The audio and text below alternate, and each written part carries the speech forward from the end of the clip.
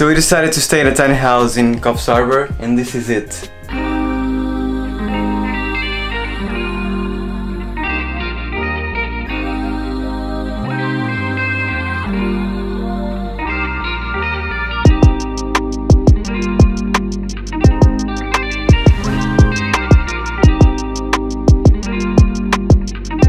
So it's very cozy, and it's kind of spacious considering that it has not even 2.5 in width.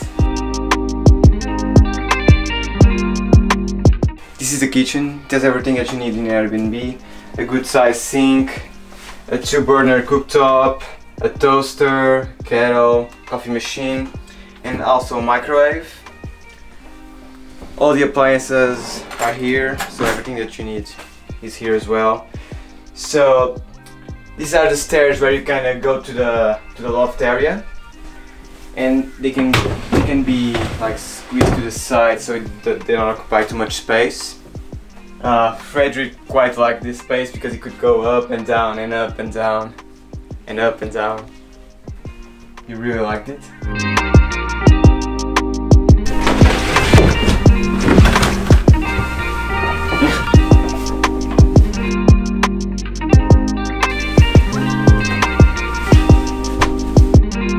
So the loft area is quite nice. We spend most of our time here, like watching a movie at night, because the couch is not that comfortable. It's nice to eat, but I mean, if you want to relax, this is the place. And I kind of like the ceiling. I mean, makes the house very cozy from the inside.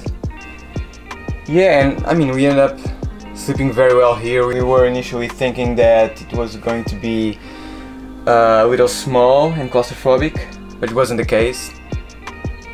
Yeah, it was quite nice.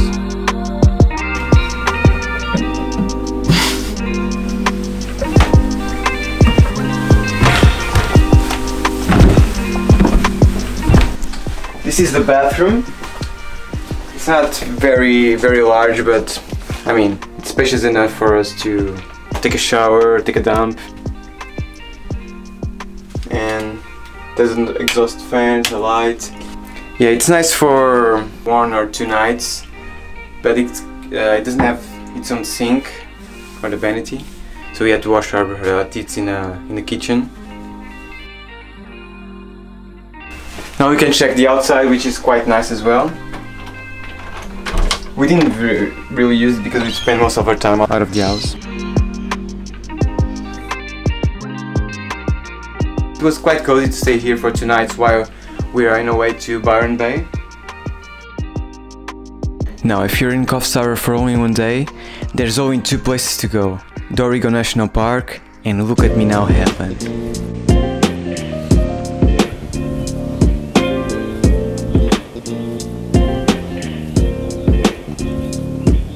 And have you ever seen anything like this before?